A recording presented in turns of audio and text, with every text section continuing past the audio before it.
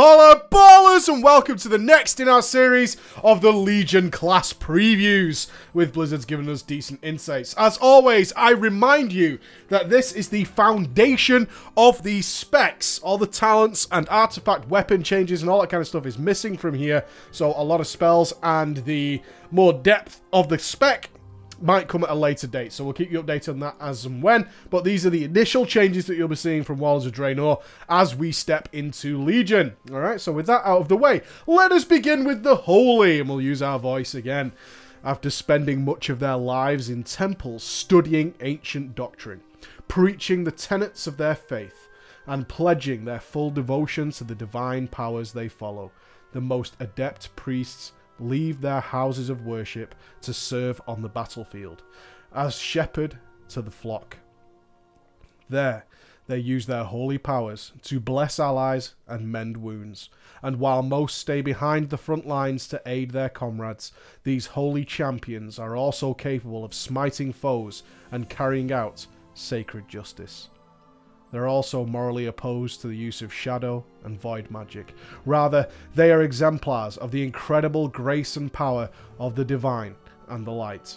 And even death cannot fully stop their healing capabilities. Oh lordy! So pure, so innocent. My god, yeah, they're still going to burn your face. So we surmised in our Legion hype, or hoped I could say, one of the most positive reactions we got to any of the Legion hype videos from the audience was that healers were generally inclined to look for ways to become more skillful by being given bonuses for using their spells correctly. Right tool for the right job. Well, Blizzard didn't go down that route. They decided against that, and what they decided to do is focus on a more Mists of Pandaria and Cataclysm style of things, where healers will do damage, and that's kind of across the board. You will do damage, and that will be your filler sort of moments. If you're not healing anything, you're probably going to be doing damage, and in some cases, damage will do more benefit to other things. Blah, blah, blah, blah, blah. It's not going to be like that. In fact, if anything, they've kind of simplified the Holy Priest even more than they did in the past, even now. We've lost some core abilities. Circular Healing is bye-bye. Yeah, spells like that have gone by the way. In fact, most of the spells they're giving you here is the basics. Not to say Circle of Healing won't be a talent. We don't know that, okay? We don't know if there's certain things that you consider part of the Holy Arsenal right now won't reappear as talent or artifacts. But in fact, most of the new healing spells are new, I should say. Most of the reworked healing spells, there's not exactly many new ones, actually mean that those spells like Circle of Healing would be redundant. So it's kind of safe to say they're gone, but not definite, okay? So just bear that in mind. You can see as we go into the holy spells here, I've actually only pointed out the two big new ones. The spells that are remaining, I'll just mention here, which are Heal, which does its usual job, a slow, efficient heal. Flash Heal, fast but more expensive.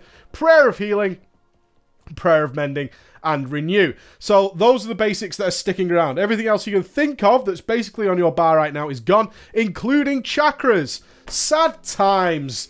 Sad times. Chakras had the potential, in my opinion, to be fantastic, but they seem to have, they oversimplified it in WoD to make it less than useful, and now they've gone the whole hog and just removed it and given up on the idea completely. So a little salty about that. So what have they replaced it with? Well, two big holy words. Holy word Serenity, a 1-minute cooldown that heals an ally for a lot. Their words, it's a miracle! It's a miracle! It heals an ally for an absolutely massive amount. What does that mean? Are we talking lay on hands-ish amounts? What does that mean? What does that mean? And we'll find out as soon as I can show you what that means. I will show you. But that's what it does. And then guess what? There's another version, Holy Word Sanctify. Guess what that does? It's a miracle! And it heals into a target location. Yeah? Healing up to 6 allies within 10 yards for a huge amount. I imagine visually this thing's going to look awesome because it's not casted at a player. Although maybe there's a glyph that does that or something along those lines. But you actually like throw a light bomb essentially. You basically chuck this, throw this holy grenade of justice into the pack and it'll just heal people for huge amounts. What does that mean? I don't know. I don't know what that means, but it should be a lot, apparently. So, let's put some critique to this. Oh, finally. Oh, Serendipity. I have to mention this. It's kind of vital. So, Serendipity has been reworked as well. It's still a passive, but if you cast Flash Heal or Heal, your single target stuff, it reduces your Holy Word Serenity, your single target miracle. And if you cast Prayer of Healing or Prayer of Mending, the cooldown on the AoE miracle, Sanctify, is reduced by 6 seconds. Similar with DPS, if you use Holy Fire and Smite, you'll reduce the cooldown of Chastise. The talent they've given us to talk about is Apotheosis. A 3-minute cooldown, that means the effects of Serendipity, those cooldown reductions, are increased by 200%. Okay, so nothing... One thing we could say is none of these spells are particularly interesting. We have AoE heals that lead to a big AoE heal, and we have single target heals, which lead to a big single target heal. That's it! That's how the Holy Priest is going to work. On top of that, you have Renew. Okay, so I'm not being sarcastic when I move over to the gameplay example of what this is probably going to play like, but that's probably what it's going to play like, something very similar. Now, I think we should bring up something that is already doing the rounds with priests who kind of have a grasp on their shit, is that spells that just do a lot either do way too much or not enough, and that is about it. There's no real in-between there. They either do way too much or they do not enough. What's the playstyle going to be? Probably just keeping renews going as we do now, because it seems, or by the wording, it heals for plenty. But you've got to remember, when we talk about healing stuff, guys, it's going to come down to the numbers. A lot of people would have predicted we'd always use Prayer of Mending, and then that kind of goes by the wayside, blah, blah, blah, blah, blah. It really comes down to the live numbers. So healing playstyle is a real vague guess. Super vague. But the likelihood is, if it's not AoE damage, you're going to be working to use your normal heals, heal and flash heal, and renew, and using heal and flash heal to probably get Serenity and as much as possible, right? That's generally going to be about it. Or some people will just save Holy Word Serenity because it heals for so much that you kind of want it in a certain time and place. That'll come down to you. And in AoE moments, you'll use Mending and Prayer of Healing to reset your Holy Word Sanctify. The fact of the matter is, those spells are 1-minute cooldowns. You're going to have to cast quite a few spells to reset it to sort of use it twice in a big AoE moment. So the likelihood is, you're going to be resetting it for those one particular moments and get one use out of it and then go back to your normal healing style, which is only 2 buttons, potentially 1. One's Mending's bounding, or maybe Mending's no good anymore, who knows. And that's about it. Real super simple. Very friendly, and I hope that... I'm just hoping and praying with Holy. I don't really have a problem with it. It's keeping its role as the big Holy, right? The big heals. That's it. That's the way Holy's always been. Healers that play Holy Priests heal damage. That's it. They don't do absorbs. They don't do anything else. They just heal lost HP. So they are definitely sticking to that model. I'm really hoping, though, for guys who want some interest in their play, is that the talent system and the artifact system certainly adds more complexity to this. Because on the face of the foundation, it's really super easy. Like, super basic to get some maybe get some reasonable results. And with the talents definitely affecting the idea of just increasing the cooldown. So let's just say you're going into a Quake, you know, big AoE Quake, lots of ticking damage. The best thing you can do for that is probably pop Apotheosis and then use your Holy Word Sanctify straight off, big heal. Only up to 6, by the way. Only heals up to 6. Then spam the shit out of Prayer of Healing as quickly as possible, which is still expensive. It's 8% mana, by the way. So that's a lot of fucking mana. And Prayer of Mending. And then use another Holy Word Sanctify. And that's pretty much your arsenal right there of how you're going to deal with that. I don't know how you guys feel about that as long-term healers. It depends maybe on the level of play. I guess my biggest sadness here is that the loss of Chakra, it had potential to go really far. But the bonus is, it still does what it does. If you play a Holy Priest now, it's still going to do what you wanted it to do. It's as simple as that, really. So let's move over to this. Okay, so this has been massively reworked. So we're going to spend a little bit of time on this. And it's a gamble by Blizz. This is a total gamble that may not pay off. We'll see. So let's get into what the description of this is now. Some priests pride themselves on pragmatism. They understand that light casts a shadow, that darkness is defined by light, and that true discipline stems from one's ability to balance these opposing powers in services of a greater cause. While these priests possess many holy virtues to aid their allies, they also dabble in the dark arts to debilitate their enemies, always exercising immense discipline to keep themselves away from the brink of insanity. Many would say the ends justify the means.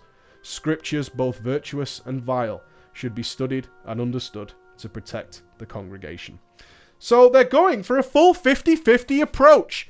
Pure hybridization here, guys. Pure hybridization, plain and simple. You will You will be doing damage with shadow spells. You get Mind Blast and Smite on the same cooldown. I don't know. Mind Blast is way more expensive. I don't think people spotted that. Smite is like 0.75% mana. Mind Blast is 3% mana. So no doubt Mind Blast does way more damage, which is kind of like your burst heal. I have to explain this, okay, so you understand it. So we get Atonement. It's a passive now. So your healing spells, which are a new spell called Plea, Power Word Shield, and Shadow Mend, another new spell, also give your allies a buff called Atonement. So you specifically target people to get this buff, and it lasts for 15 seconds, right? So you buff them with Atonement by healing them with those 3 spells. When you deal spell damage, so when you attack, you instantly heal all targets affected by Atonement for 50% of the damage done. Now, it's important to note here, this is not split healing. If you put Atonement on 20 people, right, and you start dealing damage, they will all be healed for the maximum possible 50% of the damage dealt. It's not divided up. Doesn't matter how many people you get Atonement on. It's just more difficult to get Atonement on all those people, and obviously it's going to run out because it only lasts 15 seconds. So that's the kind of trade-off there. But the more people you get Atonement on, the more people will get that raw healing. It's not going to be diluted in any way, shape, or form. Okay? So then your Mastery obviously increases the healing transferred through Atonement. So now you understand how Atonement works. There's this buff that you place on people and target them for your Atonement healing. It's not just going to seek it out. The game's not going to go, hey guys, who needs healing? Oh, you. Here's some healing for you and some for you. Now you have to say, I want Atonement on the tanks. Now I'll DPS, and that damage will then transfer into healing onto those tanks. It won't heal anybody else if they don't have the Atonement buff.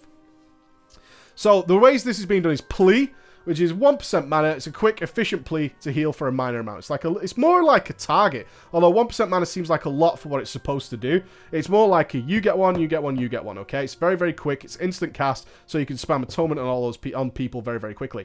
You also gain Shadow Mend. This is an interesting idea. It kind of plays into the theatricality, I would say, of what the disc is supposed to do in the lore we just read earlier. So it kind of costs 3% mana. It wraps an ally in shadows, giving them a huge heal, right? It gives them a huge heal. It's a 1.5 second cast. However, they're going to get a dot after this. And it's a dot that seems to tick every second until they've taken like half the amount of damage that you healed. Okay? Or they leave combat. Simple as that. So it's half the amount of total damage from all sources is what they're going to get, this dot damage. So it could be a very dangerous spell if you used incorrectly. And of course, Power Shield. Now it's a 6-second cooldown, guys, so you know it's not like spammable, spammable, spammable. And you gain Power Word Radiance. A burst of light heals a friendly target and their 5 nearest allies for a moderate amount and applies Atonement for 50% of its normal duration, so like 7.5 seconds. And that costs 7% mana though. So you can, if you're a bit noobish and you've like, oh shit, I fucked up. I haven't got Atonement on as many people as I need to get Atonement on. You can use Power Word Radiance, but it's going to be costly. Very, very fucking costly. I would point out it's a 2.5 second cast and only lasts 7.5 seconds. So, ouch. Pretty much ouch on there. You're not going to get many damage spells in if you cast like 2 back-to-back Power Word Radiance or anything like that. So, something to bear in mind. So, now you've got Atonement on the targets, okay? So, then comes in your offensive spells, which are Smite, Mind Blast, and Penance. So, Penance is now a purely DPS spell. Something you should know. Okay, something you should know. So Penance is really a pure DPS spell, and it kind of forces to become a very powerful but quite cheap spell. So Smite is super cheap, but obviously will do low damage, right? It will do low damage, so the healing you get out of it will be pretty low. Mind Blast is way more expensive, but does loads more damage. So that's like Mind Blast now becomes essentially your flash heal. Right? Are you understanding where we're coming from? Smite's like normal heal. Mind Blast will be very, very expensive, but will heal for a lot more. So it becomes like a flash heal. Very, very cool spell, but it's going to cost you.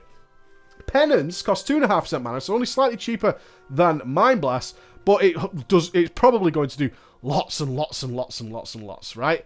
Lots and lots of damage. So this is going to be the most important spell of your healing arsenal, because you then gain a passive called Revelation, where Smite and Mind Blast have a chance to reset the cooldown of Penance.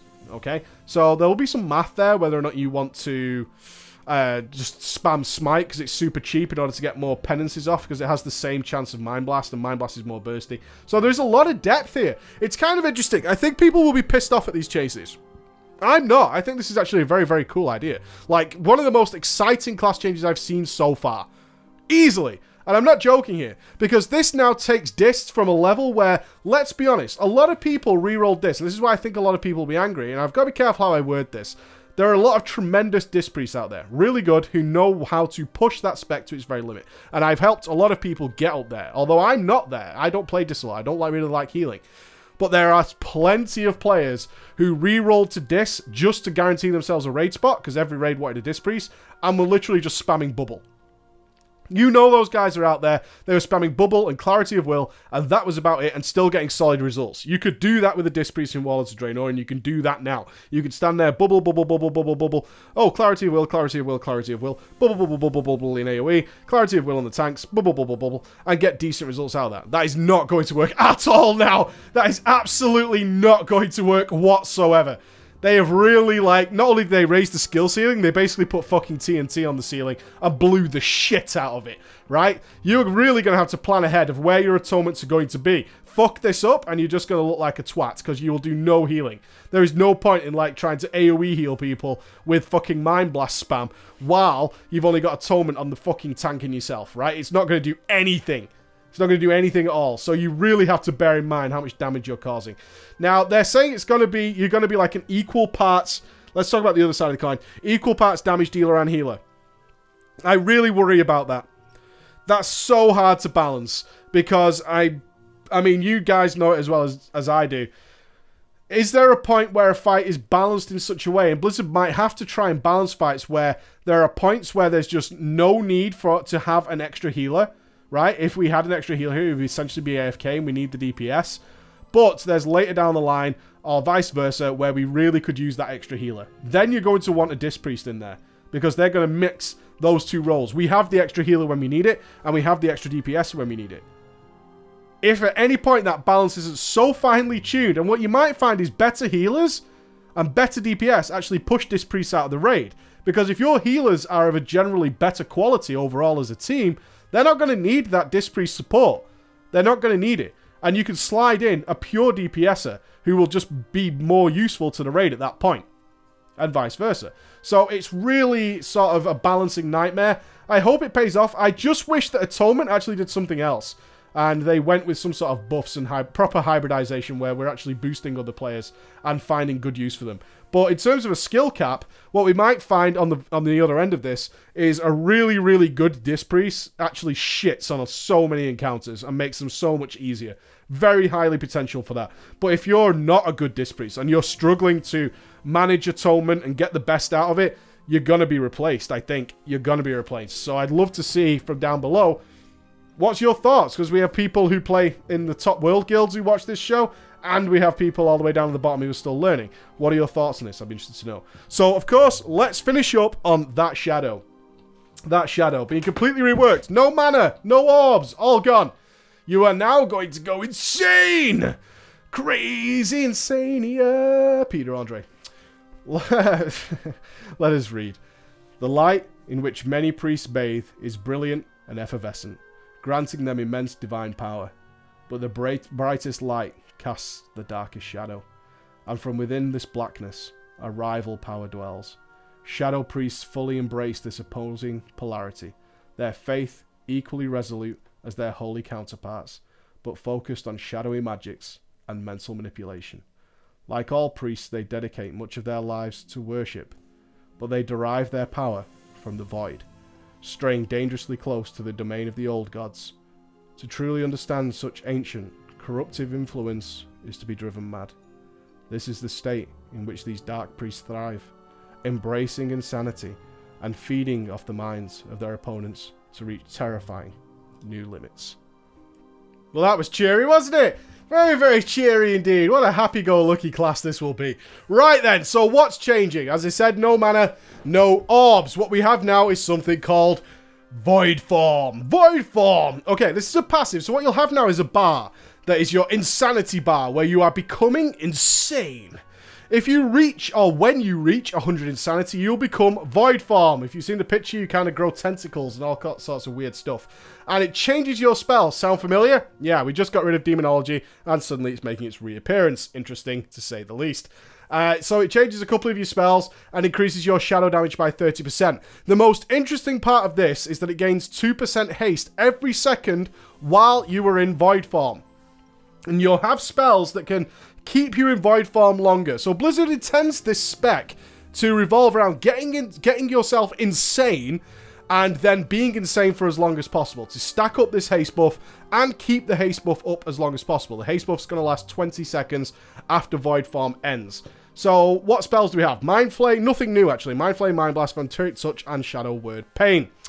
Now, the difference is, when you go into Void Form, your Mind Flay changes to Void Flay, same button, and it extends Shadow Word Pain by 3 seconds. And your Mind Blast extends your Vampiric Touch. Now, you might ask why. When you're not in Void Form, Mind Blast will give you 15 Insanity, so you're going to be keeping Mind Blast on cooldown as you ordinarily would. Vampiric Touch and Shadow Word Pain, every time they tick, grant 3 Insanity as well. So it's important to keep those spells up, particularly while in Void Form. Beyond that, there ain't nothing else to Shadow Priest right now. So that sounds really dull, I imagine, to a lot of people. Although it does indicate that when you're AoE and you've got many dots ticking and Mind Blast going off. I would shout out here that Shadow Word Pain now has the Mind Blast reset built into it. Very, very cool. It has that built into it now. So that's going to happen all the time at a 10% chance. So you can imagine while AoE, you're going to have Shadow Word Pain ticking on absolutely everything, getting lots of free Mind Blast, going insane, and just nuking the fuck out of stuff. That's the general idea, and gaining this mad haste buff, right? So, the idea, I think the idea with this is based around the haste buff. The haste buff could get to the point where Shadow Priest plays ridiculously fast. Like, crazy, crazy fast. To the point that it feels insane. That seems to be the thematic angle they're aiming at with this one. And I'm okay with it if it plays like that. If it plays like that, I'll be more than happy to see ludicrous haste levels, things ticking everywhere, and feeling like I'm going absolutely berserk. I'm just hoping, and this is the drawback potentially, that once I'm over the initial, oh my god, this is really fast, and I become very used to it, that this isn't super boring. Because what actually happens when you change to Void Form, as far as we know, you actually only press 2 buttons, Mind Blast and Mind Flay, and that's it.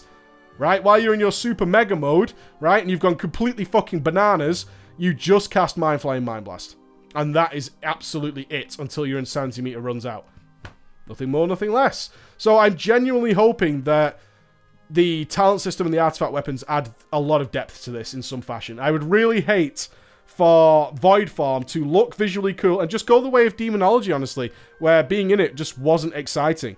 It really wasn't. In fact, in this case, you actually do less than you would do outside of Void Form. We just don't want that to happen. The talent they showed us was, of course, Oblivion. For those of you worried about the on-demand burst at the pull, it grants you 100 Insanity immediately. So your pull would be something like Pot, Vampiric Touch as it has a cast time. Then you go ahead and drop a Shadow Word Pain, pop Oblivion, get 100 Insanity, go straight into Void Form and nuke and nuke and nuke and nuke and nuke, and get your haste buff rocking and rolling. So pretty simple how it's going to work. It's okay. I need to play it, and I think that's the answer with several of the specs going forward, is I need to play this. If the haste buff from Void Form is not as much as I hope it is, this looks like it could be extremely boring. But again, we're missing the talents and we're missing the artifact abilities to see exactly how it will be fleshed out. But one thing's for sure, from the basics, it really needs fleshing out, because right now, the big moment of the Shadow Priest looks super boring. Super, super boring. And we just pray and hope that's not going to be the case. Alright guys, thank you for listening for the Priest overview. Mage is up next. I've also already done the Hunter one, so you can go and check that out if you wish. Alright, thank you so much. Bye-bye.